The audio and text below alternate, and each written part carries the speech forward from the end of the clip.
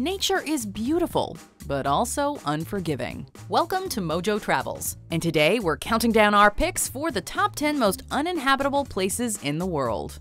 Are you a fan of our videos? Be sure to subscribe to MojoTravels and ring the bell to be notified about our latest videos. For this list, we're looking at regions around the world that, for various reasons, pose an extreme challenge to human habitation. For the record, some of these places are inhabited, but those living there do so with great difficulty or risk. Number 10. Ilha da Queimada, Grande, Brazil. The world's deadliest island, according to Smithsonian Magazine.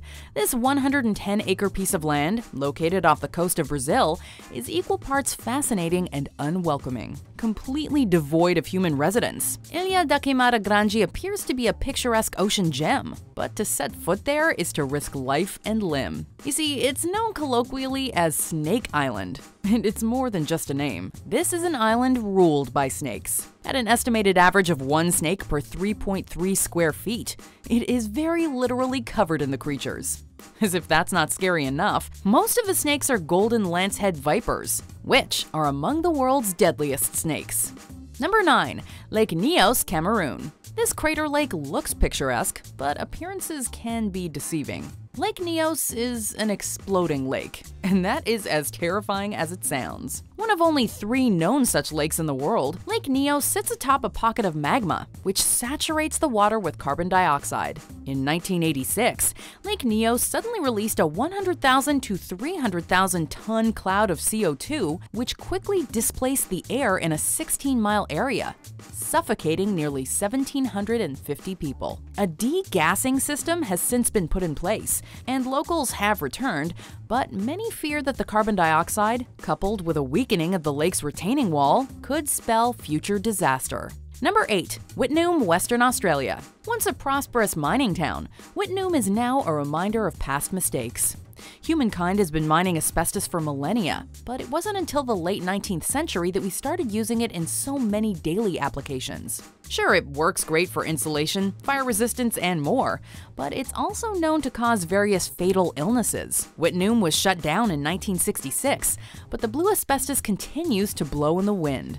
A persistent health threat. Locals were encouraged to move away from the area. Despite the complete lack of government services, and Wittenoom having lost its status as a town in 2007, 3 inhabitants remain as of 2018. Number 7. Centralia, Pennsylvania. American history is intimately linked with mining. Nowadays, the country is littered with ghost towns that sprung up around a mine, only to die out when whatever resource dried up. Few such ghost towns are as mysterious, surreal, or inhospitable as Centralia. After over 100 years of mining in the area, most mines closed in the 1960s. In 1962, a strip mine intended for use as a dump caught fire. It soon spread across the mines under Centralia. It's been burning ever since, and based on the best efforts of experts, could very well burn for the next 250 years. Today, sinkholes abound and smoke rises from the ground in this toxic town.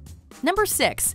Death Valley, California. This area of California desert makes for a fascinating visit. We just wouldn't recommend trying to put down roots there. Though the landscape is indeed captivating, the summer heat there is more than oppressive. As its name suggests, it's downright deadly. Death Valley is among the hottest places on Earth. Though it can safely be visited by modern travelers, prospectors in the mid-19th century had a very different relationship with the valley. It earned its name after 13 pioneers lost their lives to the insufferable heat. Here's the thing though, during winter, the overnight temperature also drops quite low, making it a place of dangerous extremes. Number 5.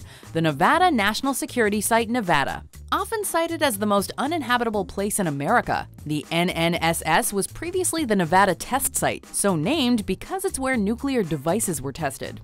Between 1951 and 1992, it served as the site of 1,021 nuclear tests, and in later decades, played host to some 536 anti-nuclear protests. Most of the nuclear detonations, 921 of them to be exact, were made to occur underground in order to contain the fallout. But the enduring environmental impact is still staggering. The water is extremely contaminated, while the presence of plutonium and uranium are thought to make the area unfit for habitation for tens of thousands of years to come. Number 4.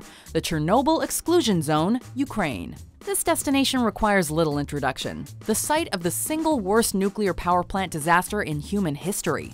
Chernobyl is now contained in a restricted access area known as the Chernobyl Exclusion Zone, also known as the 30-kilometer zone. The restricted area today is actually much larger, covering roughly 1,000 square miles. Within the Chernobyl Exclusion Zone, access is limited. Though Chernobyl has been deemed safe enough to allow guided tours to certain areas, the environment is considered unsafe for habitation for roughly the next 20,000 years. Of course, Chernobyl isn't one of a kind.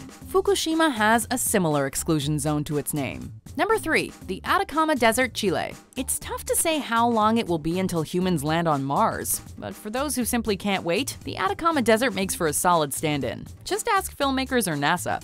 This otherworldly environment is unlike anything you've seen before, and is a must-visit for photographers with a passion for unique landscapes. That which makes it so unique, however, is what also makes it a difficult place to live. It's one of the driest places on Earth. True, it has been inhabited by various groups for roughly 10,000 years, but it's not an easy life. Number 2. Antarctica. The only place on Earth drier than the Atacama Desert, the McMurdo Dry Valleys in Antarctica. These valleys are mostly snowless, but it's not because of a warm microclimate or something of the sort. No, the conditions are such that there literally isn't enough humidity for much snow or ice to form. The McMurdo Dry Valleys make up one of the most extreme deserts in the world. But that's just a taste of Antarctica's challenges.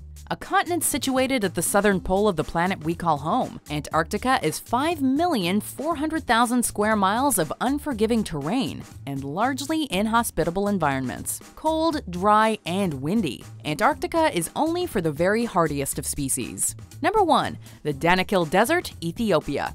Called by some the cruelest place on Earth, Danakil Desert is both fascinating and kinda terrifying. It's the closest thing you can find to a hostile alien environment here on our own planet. Like most deserts, it's characterized by extreme temperatures and a lack of humidity. But what sets it apart is the presence of volcanoes. The Earth cracks under the scorching heat of the sun in an otherworldly environment, hundreds of feet below sea level, made all the more inhospitable due to the chaotic geological activity. The sulfuric hot springs make it hard to breathe, while the active volcanoes remind you that this is, as British explorer Wilfred Thesiger put it, quote, a land of death. Do you agree with our picks? Check out these other great clips from MojoTravels, and be sure to subscribe and ring the bell to be notified about our latest videos.